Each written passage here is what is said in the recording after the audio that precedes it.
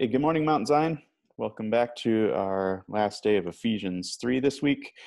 Today we are going to be talking about Paul's sufferings for the gospel. And so we're going to look at Ephesians 3 verses 1 and 13. So it says, "For this sake I, Paul, the prisoner of Jesus Christ, for your sake the Gentiles." And then down in 13, "Therefore I ask you not to lose heart in my tribulations on your behalf, for they are your glory." Yeah, so Paul is in prison, and we think about where we're at today.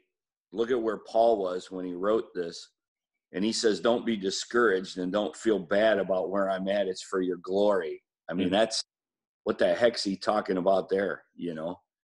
Yeah, I mean, Paul was willing to suffer for the gospel, and when we look at this, I mean, there's a debate among scholars about where Paul is, and if you were in my Colossians class this past winter, we talked through kind of the different options there. I guess the simple breakdown, the traditional view is that Paul is in Rome, that this is at the very end of his life. There's another view that he's in prison in Ephesus here.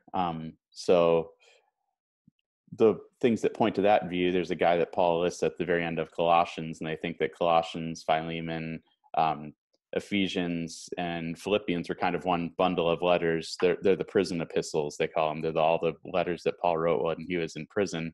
And so there's a guy at the end of Colossians who is friends with Paul, and they're arrested, and we see his name also come up in the book of Acts, and they were arrested in Ephesus. And if Philemon is part of this bundle, he tells Philemon that I'm coming soon. And we know that Paul's arrest, if he was in prison in Rome, that was the end of his life. He ended up dying in Rome. Happen.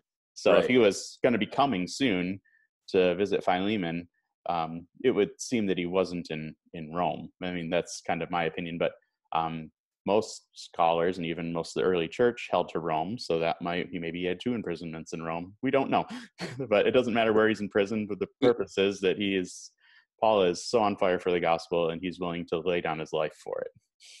And he's in prison, and he made the most of it. He didn't sulk. He didn't scream about, get me a lawyer and get me out of here. He wrote letters to the churches.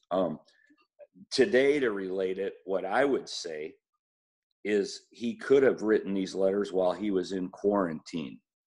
I mean, this is not suffering for Christ, being in quarantine. No. And we have to look at scripture in light of today. So let's read about Paul's in 2 Corinthians chapter 11. We're going to start in verse 23 to 28, and we're going to read about his sufferings and listen to the long list of what he's gone through. And let's kind of compare our lives to it and go, what are we worried about today, right? I think that's how we see it. Yep. Paul says, "Are they servants of Christ? I am out of my mind to talk like this. I am more." He says, "I have worked much harder, been in prison more frequently." Listen to this.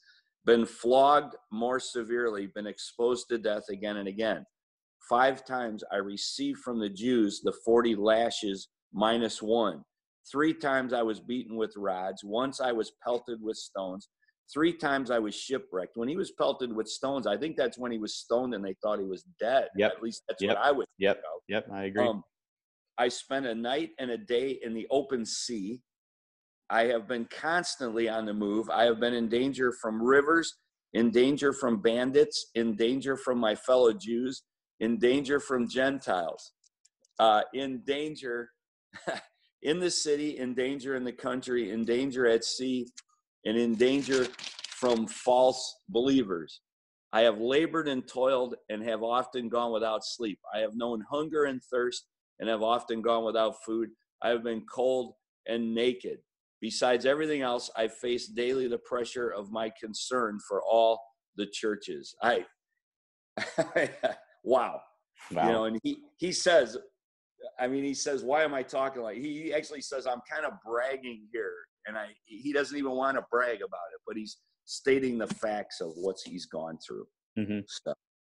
Yeah, it's crazy going through all of that, and then you read Ephesians, Yeah. Colossians, Philippians, and Philemon, those letters that he wrote in prison, and they're some of his happiest letters. Yes.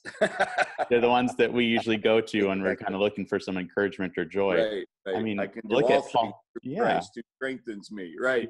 Yep. And I mean, he has so much encouragement for the churches in those letters. And you look at the ones where he's out of prison, like the Corinthians and Galatians and that, and he's pretty much in their face in those. But it truly is. It's just kind of interesting to see it that way, of Paul's attitude and his heart in the face of persecution is still peace and love. It's Christ-like. Mm-hmm. You know, we're image bearers of Christ. So how do we take this? I mean, it's not an easy, it's really hard to tell people to cheer up right now and not be angry and upset, but we shouldn't be angry and upset. We got to look at Jesus and how Jesus dealt with things. And that's what Paul did. Yep. Yeah. So I guess our encouragement today is, we're not really facing persecution yet for the gospel. And I mean, we're in quarantine, and we should live at peace, trust God, and allow him to be our peace. I mean, even Paul in the worst situations, I mean, he's being thrown in jail, beaten, persecuted for the gospel. We just have to stay in our houses. True. And we're not really suffering. But we can do the same thing he did. We can pray to God for deliverance too, and that the virus ends and that everything will work out. That's what we have. Amen. So, all right, church. So stay safe, and we will be back with you next week for some more of these, studying Ephesians chapter 4. We'll see you online this weekend, Saturday at 5, Sunday at 9 and 10:30. We'll see you online. Amen.